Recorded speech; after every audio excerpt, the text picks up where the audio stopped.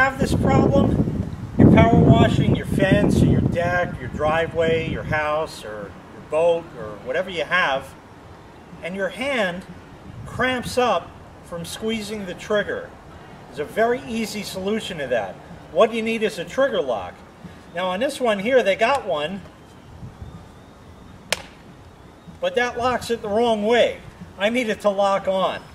So, very easy solution to that. First things first, stop your pressure washer. I have an electric one, so I'm going to shut the switch off. If you have a gas one, you can install the engine.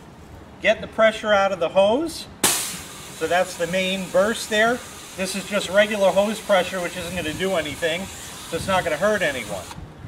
Now, what you need is a cable wrap. It looks like this. This is basically a piece of Velcro that you can wrap around a cable or something like that, and it's just perfect for this. So you're going to just take it here, unravel it, squeeze your handle, put it on,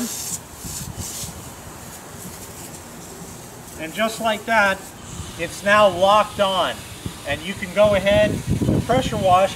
And it's also nice because you don't have to hold the handle at the handle part. You can hold it here if you want. Sometimes that's a lot easier as well. You can also go two-handed like that, and this way you're just gripping something instead of having to squeeze and hold and move it around with your other hand. So it makes it a lot easier. When you need to stop, it's very easy. You just peel it off. Happy pressure washing.